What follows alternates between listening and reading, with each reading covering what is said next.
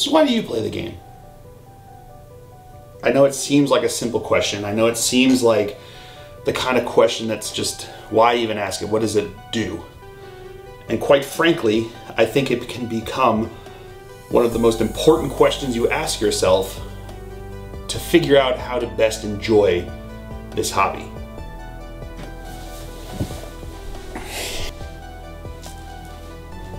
Do you play to win? Is that the only reason you play? In which case you can do any other type of game. You can do any number of games. Video games, chess, super balanced. Been historically balanced for thousands of years. But why do you play wargaming? Do you envision yourself a year, 5 years, 10 years down the road? What do you envision yourself doing with this hobby? Do you see yourself with your friends in your basement, in your garage, at the local game store?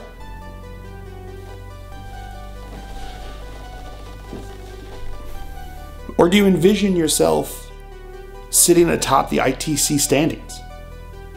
Do you see yourself at top table at LVO? Do you see yourself winning Adepticon? What is it that you see when you envision yourself playing this game? Ask yourself, seriously, ask yourself, what is it that you envision yourself doing a year, 5 years, 10 years from now when it comes to this hobby? Because that's how you determine how you're going to enjoy this game.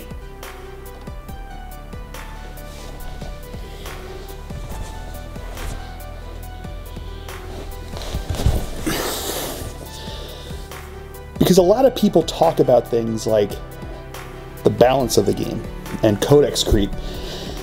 They talk about a lot of things. They talk about broken units. They talk about not being able to use their models. And there's a lot of griping about how GW only listens to the competitive players when they come out with these ideas. And quite frankly, that should only matter to you if you want to be a competitive player. Because if you're just playing with your friends, if you're just in your basement, if you're at your local game store, then why does it matter if your army's not great? Why does it matter if your army isn't the top of the meta? Why does it matter if Tau, if AdMech, if Custodes are better than what you have? At the end of the day, those ideas, those concepts, they literally only matter if you're looking to compete at a top level in this game. If you're looking to have fun, if you're looking to just play the game, then there's no reason that you can ignore the things that annoy you. So if your friend brings orcs, and they had fun bringing just 2 buggies, but 2 squads of them, 1 buggy in each, it's probably not going to break the game with you.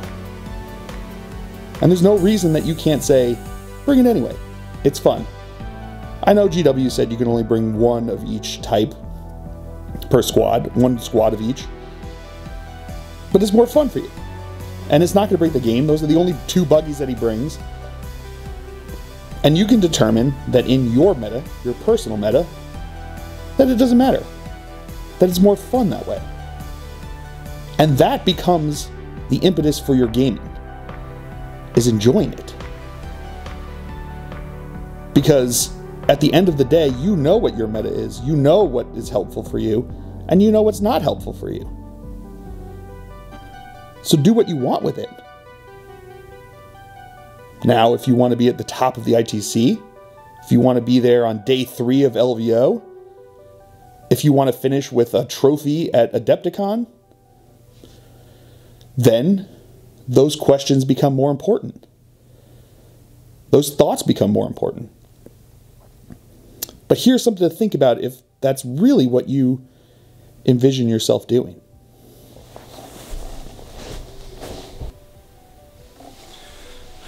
The top players in the game don't just play to get a victory. They play because they enjoy it. They like this game. They like Warhammer 40K. Many of them like all aspects of it. Painting, modeling, list building, practicing, playing, and yes, winning. But the theory crafting and coming up with concepts and figuring out how to beat different units and different metas and adapting to the changes to the codexes, adapting to the changes of the balances, adapting to the changes in the FAQs.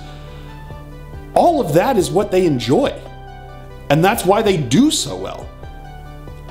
Because trying to figure out how things work in a changing meta is entertaining to them.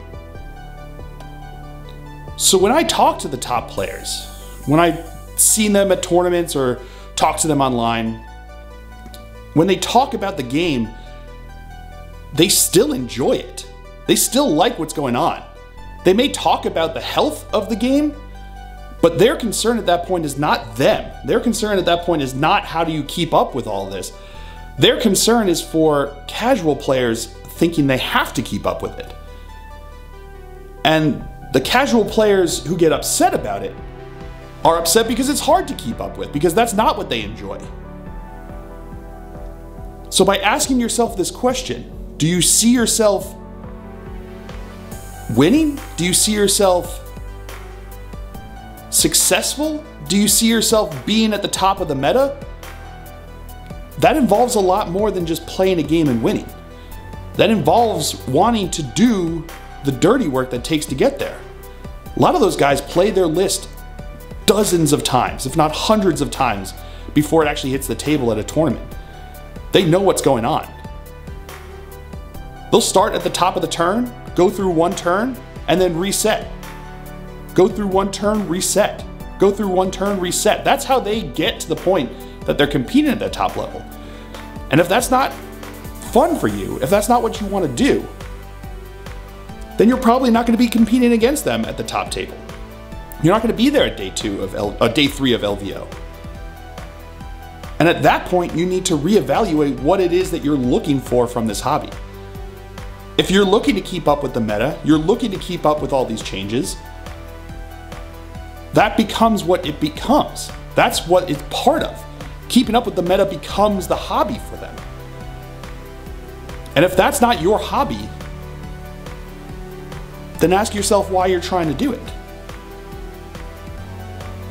If you don't like painting, then don't paint.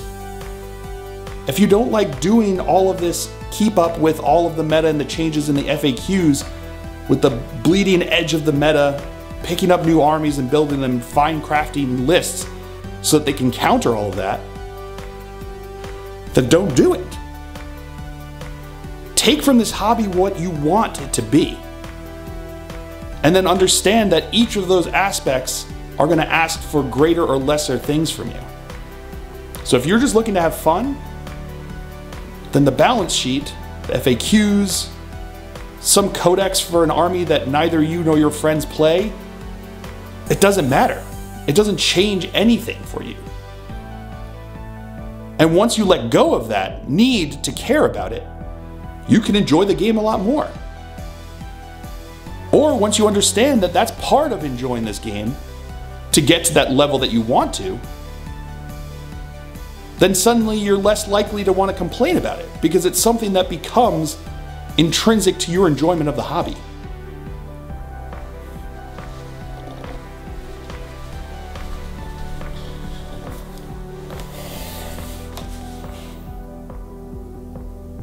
So be honest with yourself. Ask that question. Figure out the answer to it, and then figure out how you enjoy this hobby. Because if winning is important to you and everything else comes second, honestly, there are better ways to get a win out there than doing this hobby. But if this hobby is important to you, then understand what part of the hobby is important to you. If it's just painting, then you don't even have to buy the rule book. Just buy the models that you think are cool. If it's just gaming to have fun, then just get the models you need to play.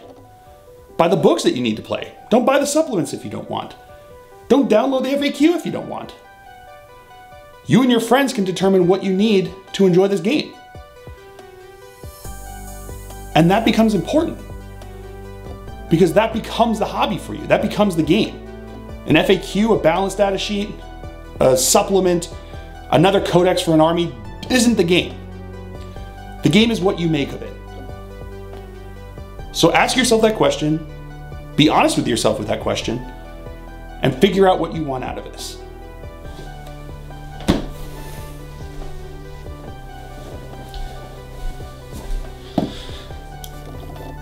Because if you're not enjoying yourself, then there's no reason to be doing this hobby. And finding that enjoyment is the entire essence of turning this from a grudge, a drudgery, into a hobby. And I know it's not an easy question to answer sometimes. I know that it might make you be more self-reflective than you want to. I find myself in that same situation. But the honest answer is what's going to make you enjoy this. Because I came to that same conclusion. It's like, how hard do I want to try to win? What part of this aspect is important to me? And I came to the realization that I don't have that killer instinct when it comes to the gaming part. I don't have the desire to buy a whole new army every time a new balanced data sheet comes out. I don't find the urge to go out and buy a new army because a new codex is coming that looks really cool. To me, trying my hardest, having fun, and collecting cool models is what's important to me. I like going to big events like LVO, like Nova, because it's fun to see all of my friends. It's fun to see all of those nerds gathered together in this room to play the game that I love. I like to go to local tournaments because I get to spend a day playing 3 rounds, playing 3 games, and everyone's bringing a hard list, a list that they think is cool. And that's fun to me. Being able to try to make a tough list that I think could do well, tweaking it, trying new things, playing with it, that's great to me. But I'm not going to go out and buy a Crusher Stampede because that's what's the new hotness. I'm not going to go out and buy a Drukhari army because that's the new hotness. I'm also not going to be apologetic for bringing a whole bunch of Terminators for my Dark Angels because I've had them since 6th edition. And I'm going to bring them because they're good. So to me, my enjoyment of the game comes somewhere in the middle, where I have to have an understanding of what's going on, but at the end of the day, if I don't win top table at LVO, I don't care.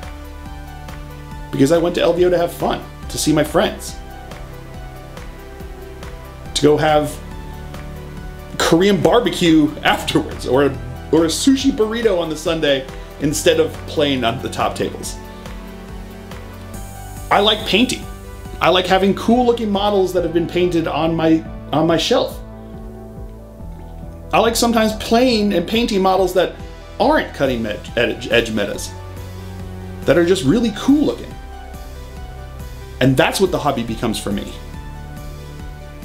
It's because I told myself, and here's the thing, like I said, it's not an easy question to answer sometimes, and it makes you have to think about things in a way that's difficult to really appreciate. But it was hard for me to admit that I wasn't gunning for top table. Because I look at some of the other content producers out there. You know, I look at the Scaris. I look at the Steven Boxes. You know, I look at the Lawrence Bakers. I look at these guys who have awesome channels that do great content. And I wonder, would I be better served if I was trying to be as competitive as them? As tactically sound as them? And I realized that's not me. And that's not what I want to do. And that people turn to me because of other things. And that's the same thing for you. That your friends are in this hobby with you for a reason.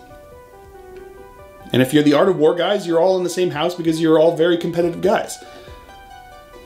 But if it's just your friend that you meet up with every Friday or every other Friday or once a month and hang out in your backyard on a Saturday, meet up at the game store once a week, odds are they're not meeting you and playing with you because of your cutting edge meta ability. They're probably meeting up with you because they like you as a person. And if they like you as a person, they're going to want you to be happy. And if being happy means not caring about the balance, not caring about the latest codex, then I guarantee you they will be happy for that.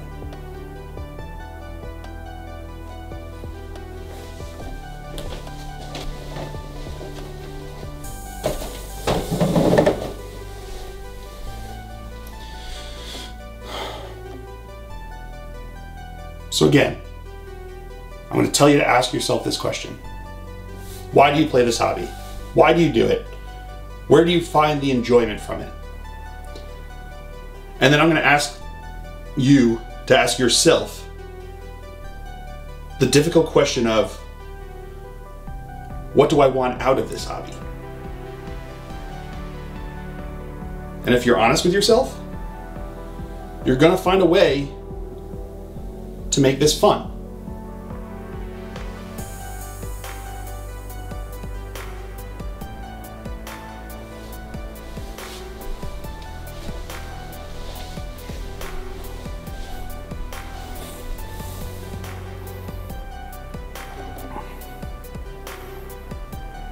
So do it. Make this hobby fun again. Make it enjoyable. Make it what you want. Make it for you. And if you just want to go to tournaments to play with your toys, that's awesome. If you just want to go to LVO to show off your cool paint job, that's amazing. If you want to go to LVO to try to be there on day 3, compete for the top prize, that's astounding. But be honest with yourself. Ask yourself what it is that you want out of this. Not what would be cool, you know? Oh, it'd be really cool if we were all rock stars. But do you want to put in the hours and hours and hours of practice that it takes to become good at the instrument? To become good at singing?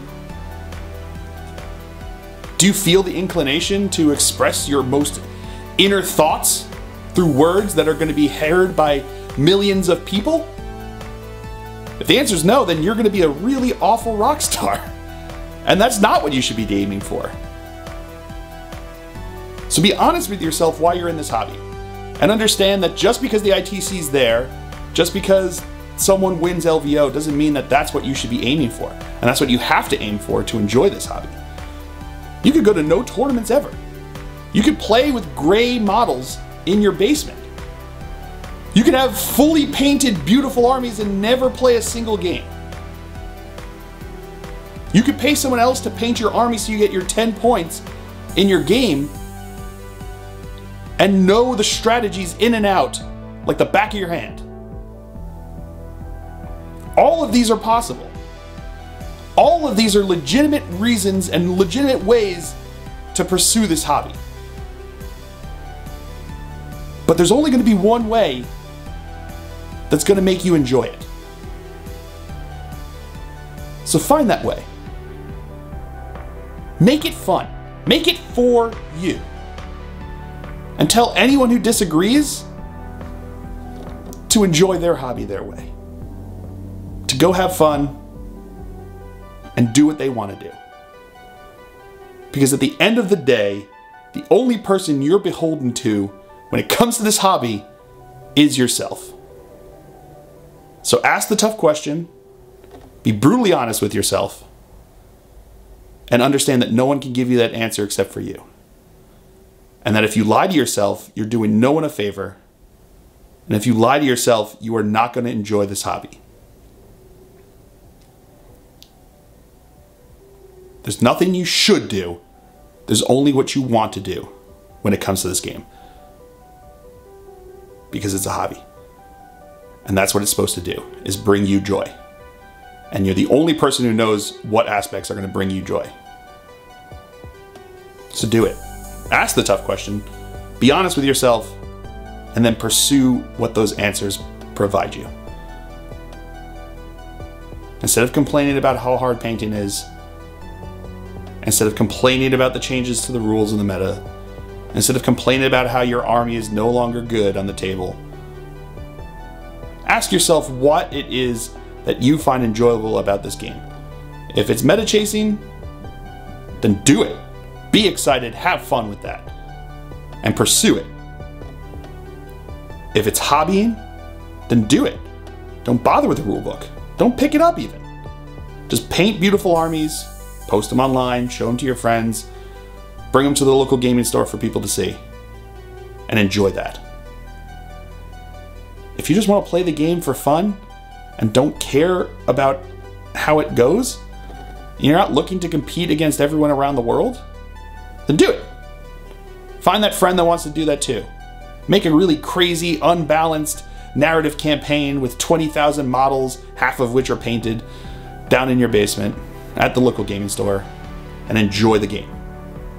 And at the end of the day, smile and realize that this is a hobby. There's no way that you have to enjoy it. There's no way that you should enjoy it. There is only how you do enjoy it.